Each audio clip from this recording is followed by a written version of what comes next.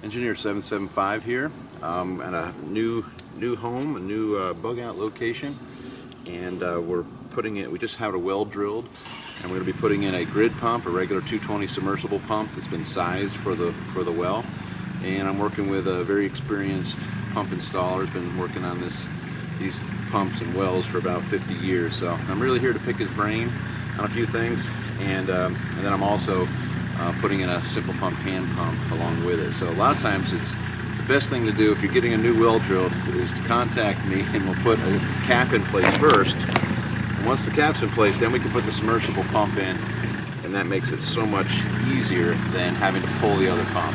So we're going to go through this kind of step by step and get the pump in the well, and later on we'll hook it to the bladder tank in the house. All right. Great tool, sonic water level meter. The first thing we do on the job is we want to verify our static water level. So you hold the button down, and I don't know if you can hear it, but the sonic is shooting. We got 41-foot static water level, temperature 44 degrees. This is a meter from ravenscorp.com.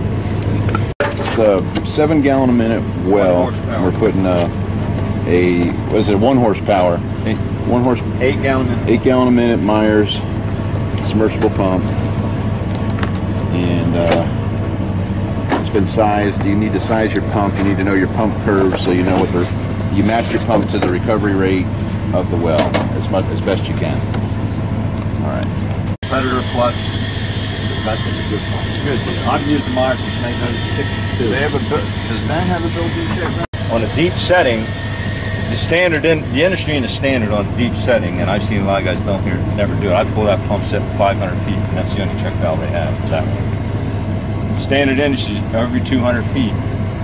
So check in line. Okay. Because what happens is when the pump goes off, you go to all the water in that pump column, and it does a little drop, and it hammers these impellers, and after a while it'll do a number on it. Gotcha. Plus, if this check goes bad, you got some backups. It's going to keep leaking back, kicking the pump on all the time. Right. So if you got a check in line, that helps it.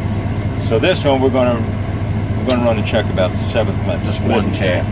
Because they say every 200 feet we're only going to put it 280. Right. So we're going to run it on that's 14 lengths. We're running on the 7th. I don't know, unless it's a big producer like 20 gallon a minute pump. It must be their flex. Make sure when you think you make sure this is in that notch. Right. Just catching on the bell. I'll get you on the bell. Elevator clamps. They come different sizes, inch and a quarter, 2 inch.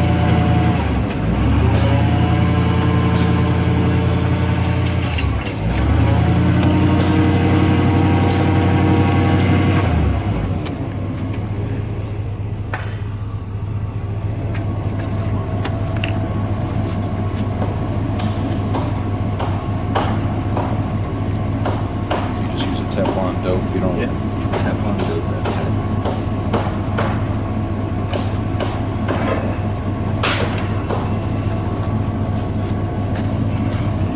Got it.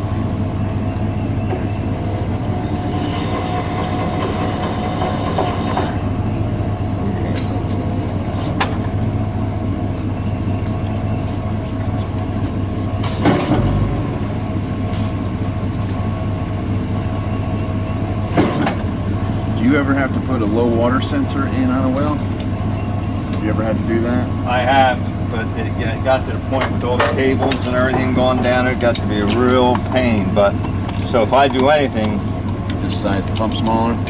Size the pump where I can put, like the one I'm doing now, I can put a water restrictor on top at the discharge. Yeah. They come in 1 gallon, 2 gallon, 3 gallon, 5 gallon a minute. Yeah. So no matter what the pump's pumping, it's only going to pump 3 gallons or 4 gallons. So it matches the recovery rate. Yeah. And then the other thing I do is on a usually cycle stop valve? No. Huh? You cycle stop valves? You know what those are? No. I've seen a bunch of those. The other thing I do is on anything under 5 gallons a minute is I put a low level pressure switch on the tank. They're the ones with the little lever on the side. Oh yes. So if the pump pumps out of water and the pressure switch detects a drop, it automatically pops the points open. And they'll have to restart it manually. Yeah.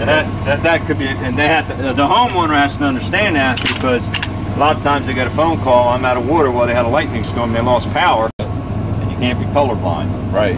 It says R, Y, black. Right. People have it, and they hook them up ass backwards. A 3-phase, it doesn't matter, because on a 3-phase, if you don't get, you turn it on, you're not getting the water you want, you just switch any 2 wires. And all these are single phase, most residential. But yeah, those you're going to have 4 wires. Gotcha.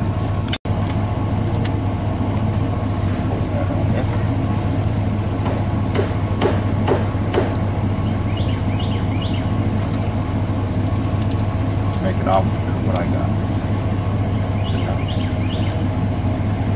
You're right. That's right. You're right. No, you're right. Stop.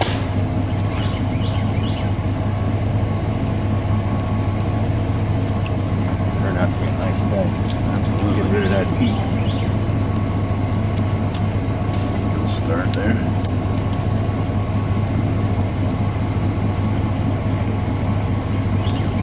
When you're putting a torque arrestor on, just need one on the system. Makes it better if you don't put the wires in part inside of that, and then you line up one of these slots with where the wire channel comes. And we'll see why in a minute. Scary ones when we're running the old galvanized ones that are down at 400 feet. That hurt. I've bent a lot of pipes and I just pulled one of those out for I'll tell you what. I forgot how much a pain in the ass. She got a couple of them.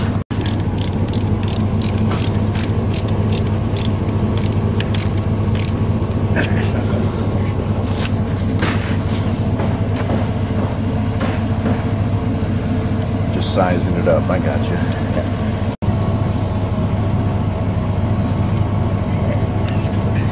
Start from the center. I don't know how you do it. Yeah, start from the center and work out. Center out.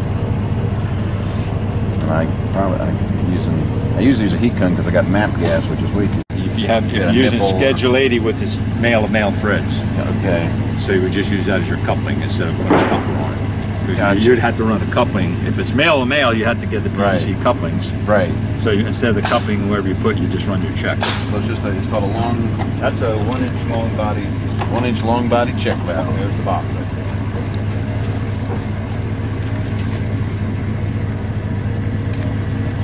Most guys that I worked on down here, period there last year, where they were having trouble with the check valves in the pump.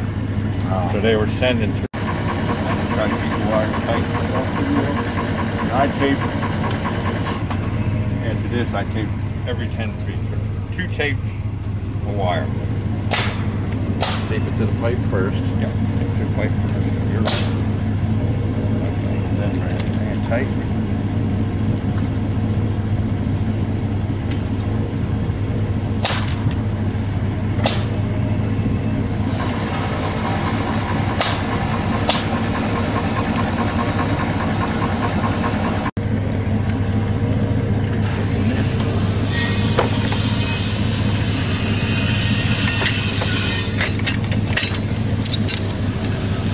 Have these and you only can to get the DSI. Okay. The DSI is everywhere now. DSI out of like, West Hickory? Columbia. West Columbia. Hickory is where they sell pump construction and everything. Okay. But I get it out of West Columbia. They come up this way every Tuesday. Make delivery. Every Tuesday.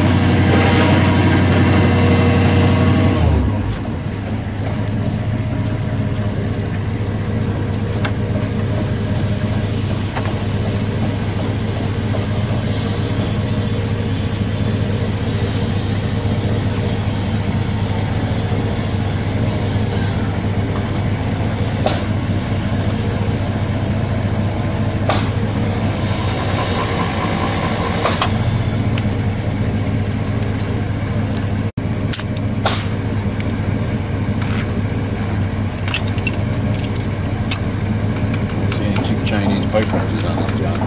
Do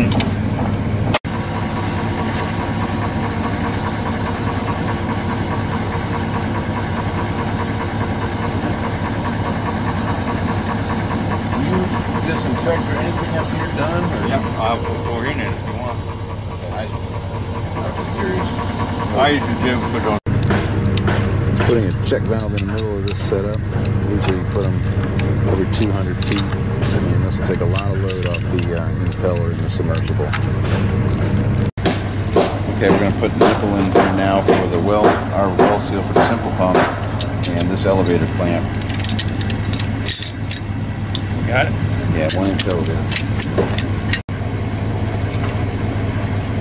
Got our T's and everything.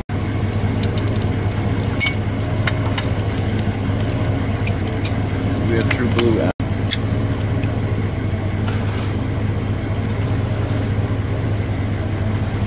Mine's not quite as nice as this. Alright, we have a lot of homemade stuff.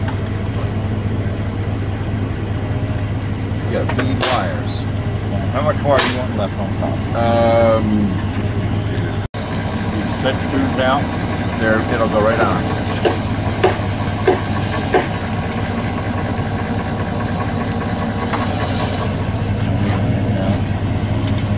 You need to turn this to go out this way, or you can come up and in and out. We're probably gonna, might as well head towards the house. That would be fine right there.